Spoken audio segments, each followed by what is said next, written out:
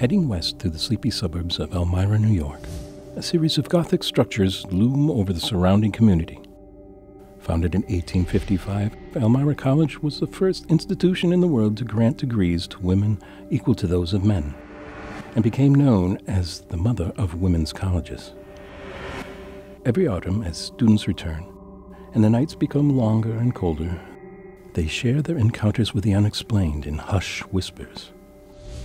The imposing structure of Tompkins Hall, an all-female dorm built in 1926, is the epicenter of many strange tales told and retold on campus. I've lived on the 4th floor since this last spring, and Tompkins is notorious for being haunted. The rooms in the building you kind of walk in and you get a creepy vibe to them.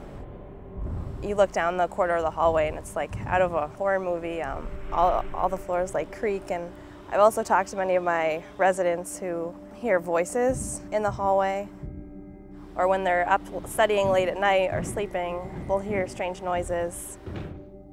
There's reportedly a ghost named Mary living on the 4th floor who used to be a student here and died in the building in like a tragic accident, and so a lot of people have experienced her or believe that it's her who's haunting them on the floor.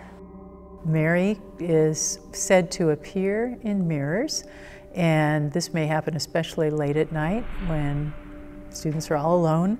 They just happen to glance into a mirror, maybe out of the corner of their eyes. They may see the ghost of Mary hovering there.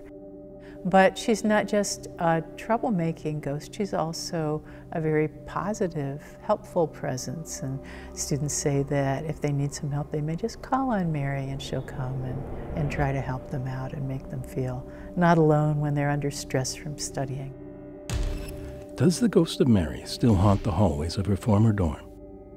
Or are these stories merely the product of nervous students and their overactive imaginations? Brave souls in search of the answer can wander among the historic buildings at Elmira College for themselves.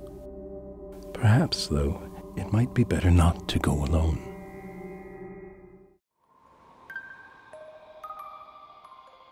There is more haunted history for you to explore. Click on the links below to watch more clips, or visit our website if you dare.